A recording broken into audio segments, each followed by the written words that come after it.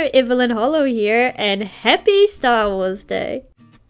So for the last 3 years, I have done a Star Wars drawing, and if you look on my Instagram, all the way back to my first drawing was actually one of the first pieces I ever completed on Critter. It was of 6 different Star Wars characters. They were very hard to do at the time, but I absolutely love looking back on it. And I've just done a few Star Wars drawings here and there, like of Ahsoka, and a clay model I made of Ahsoka as well. And then the second Star Wars Day, which I did last year, was a whole big like collage of different Ahsokas from like different timelines of Anakin and Grogu. And those last two May the 4ths have been quite big drawings, and this time I really wanted to try something a bit different. So I decided to do a landscape. And this is a villa. I cannot do the pronunciation of the name, but this is the villa where Anakin and Padme got married, and it was also like Padme's safe house. And a little later on, I'll give a little description of like where the house is and little facts I found about it.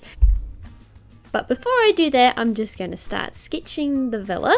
And so I'm just going to start off with a basic pencil sketch just to get my foundations right. And then I will add on some color, like blocking and things. But why I really wanted to do a Star Wars landscape is, like last year, I pre-filmed my video like a few days before so I could get it posted on May the 4th, where today I'm editing it today, which I normally do a few days before. But I've had a bit of an art block for, I didn't realize, for a few months now, and so drawing people's faces lately in my sketchbook had just not been going well. And so I was feeling really bummed about that.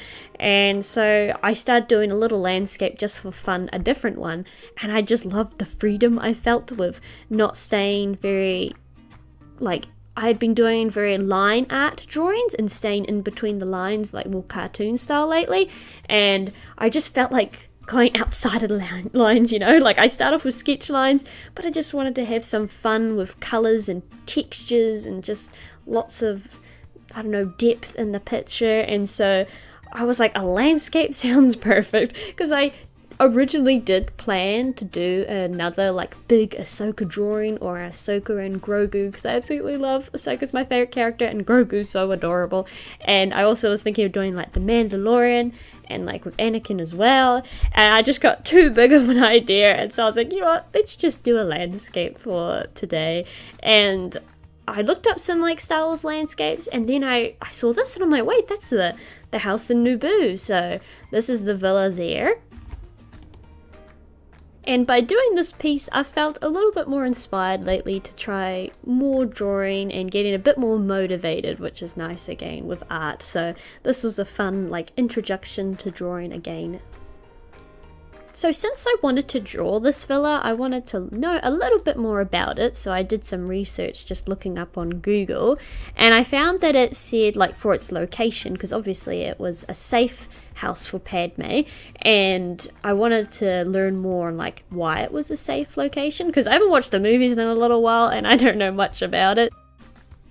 So the villa was located in the Lake Country of Naboo, one of the most remote regions.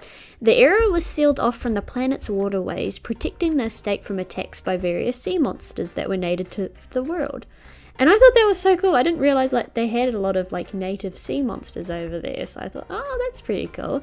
And on the side of the villa there were a set of steps that led to a private beach. And across the waters of the lake was an island that was home to a variety of birds, which I just think that makes the world just feel so like real and fun, like when you hear about little areas around the place. And I'm kind of rambling, but I just think it's such a cool area. I'm really glad I decided to draw it and got to learn more about it. For the style of this digital painting, because sometimes I like to try more cartoon style or like realism, where this is more semi-realism, I really wanted it to look more painterly, so I did like more textured brushes and tried not to make things look too smooth and to not put too much detail everywhere. That's what I really wanted to work on, because sometimes I get a little too focused on the tiny details and get carried away, so I really wanted to focus more on the bigger picture. And here we are with the picture all finished. I got to print it out this morning and frame it. I am very pleased with how it turned out. So thank you so much for watching. I really did have a wonderful time making this video, and may the 4th be with you.